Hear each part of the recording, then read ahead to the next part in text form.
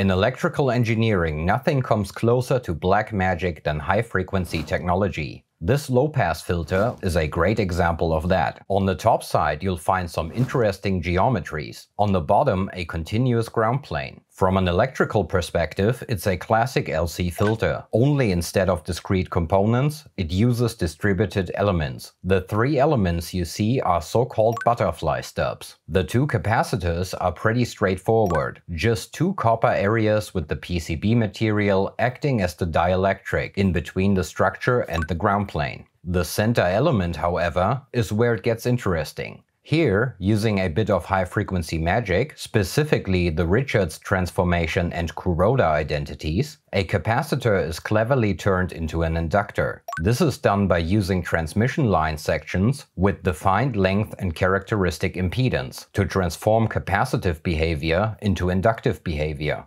The result? A fully functional filter that works entirely without traditional components.